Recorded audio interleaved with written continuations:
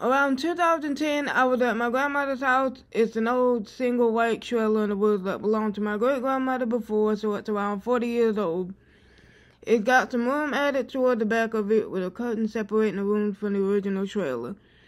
In one of the rooms in the back, the windows are covered with a sort of clear plastic and then blind over that. The wall that the windows are on is covered in old Raggedy Ann dolls, since Grandma is an avid collector of old dolls.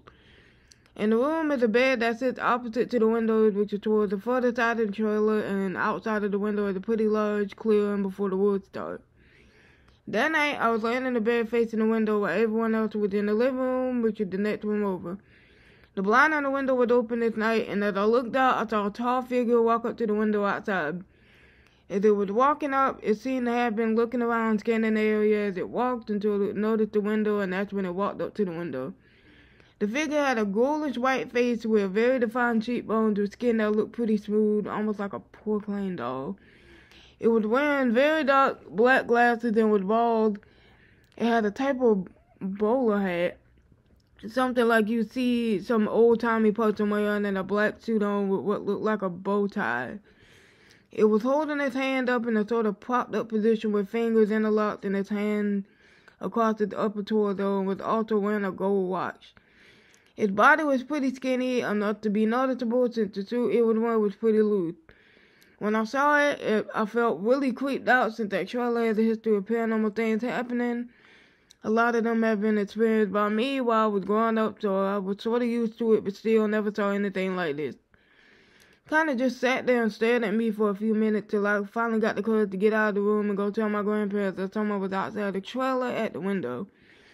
Grandpa got his gun and went outside where the window was to see if anyone was out there, and he didn't see anything. After that, he came back inside, locked all the doors, and I ended up staying in the living room with them until we went to bed, and I haven't seen it since. One thing to note, around that time, I have been getting into doing a lot of research into paranormal things, and I've been obsessed with conspiracy theories, so maybe that might have something to do with it and why it might have showed up. Also, the many paranormal experiences I've had in the trailer growing up, more details on those stories in later posts. Hi there, I'm not new to Reddit, but I only just stumbled upon this paranormal encounter subreddit. I thought I'd ask a few questions, get some brain taken away, and perhaps even gain some help or knowledge along the way. Backstory, you will most surely need it, I think. I'm 45, born in New Zealand in 76, the youngest of two. My older brother is 5 years my senior. From as far back as I can remember, even when I was a toddler, I've seen things that I can not simply explain. Things moving on their own, apparition, ghostly figure, extremely realistic full-person apparition, hearing sounds of crying, laughter, and growling. This hasn't been on a daily basis, but it's always been in my life over the years. Whenever I've lived, I now live in Australia. The ghostly people have just started appearing again, after not having them for almost 9 years. I must mention this, even if it does pain me to bring it to your attention, I was severely abused from age 3 till I turned 11 on an almost nightly basis by numerous people, my father included, whom was part of an apparent ring. I have often thought that the horrific thing done to me could have somehow manifested these spirits, etc. in my life, and I've even attempted suicide in my younger years trying to get rid of it all. I do have much pain, sadness, and darkness in my life, and have somehow often just embraced that as that's the way it is kind of deal. It hurts though, and it's bloody scary. I want to know what everyone thinks. Could it be related, or are these just random spirits?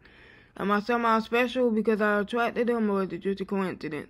Thank you people for listening, and please be kind. This happened in April of 1971. I was born in 1986, so this is not a first-hand account. Everyone in the story, however, is a family member, some closer than others, and has confirmed it supposedly actually happened.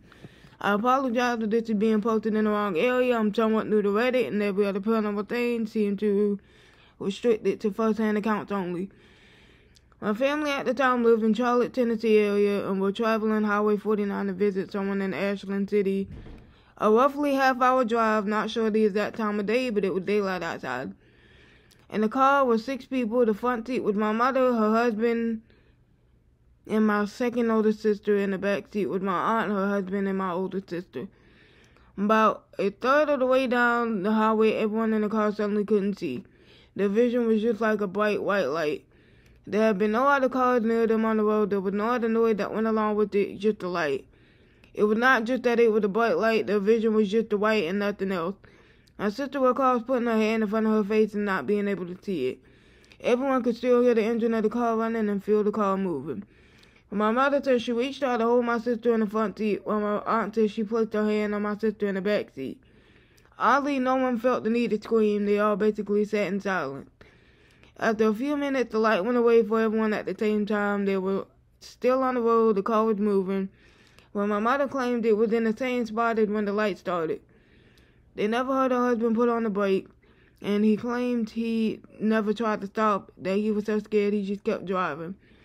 My family claimed many other similar events happened to them while living in Charlotte, though this one is my favorite just because to me it doesn't seem like the kind of thing that can be explained by someone thinking they saw or heard something they didn't.